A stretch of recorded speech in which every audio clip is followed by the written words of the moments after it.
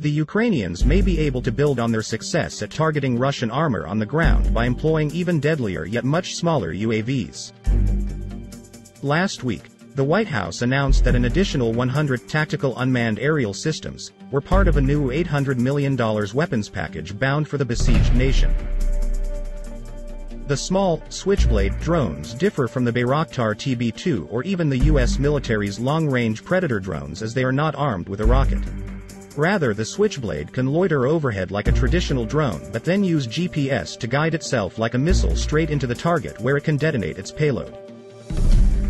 According to the U.S. Marine Corps top general, the latest package of U.S. security assistance to Ukraine includes drones that are a pretty powerful tool for troops on the ground. Known as loitering munitions, these UAVs are capable of staying in the air. At the same time, they search for a target, and some are capable of returning to base in the case of unsuccessful target identification.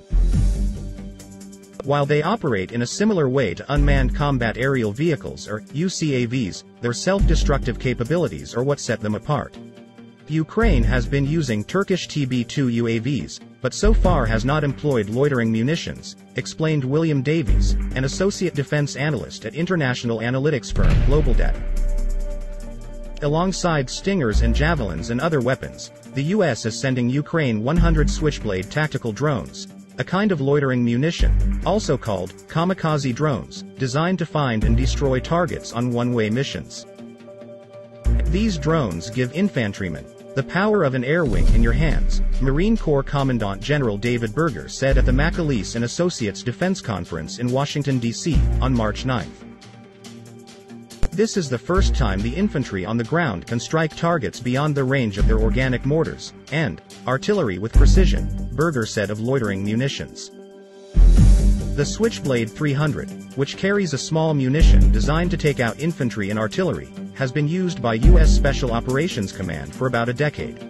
In September, the command awarded AeroVironment a $20 million contract for the Switchblade-600, which carries a larger explosive charge designed to take out tanks and armored targets. Marines have also used the Switchblade for about a decade, adopting it so small units could take out soft targets without calling in airstrikes. Berger has said loitering munitions make the Corps lighter and faster, and are a top priority as the service tries to build a force better suited for a potential conflict with China. In 2021, the Corps listed loitering drones like the Switchblade as its #1 acquisition priority. In Berger's Force Design 2030 plan, also released last year, the service outlined the two kinds of drones it wants. One capable of loitering for up to 90 minutes and of swarming with other drones, and another drone that can be launched from the Corps' light armored reconnaissance vehicle or a similar vehicle. The Corps has already awarded a contract for the vehicle-mounted version as part of its Organic Precision Fires mounted program. The Organic Precision Fires Infantry Light program would give infantry a similar capability. We have two different programs so far that we're experimenting with. We'll see how they go, both individual and mounted. These things so far are powerful, Berger said at the conference.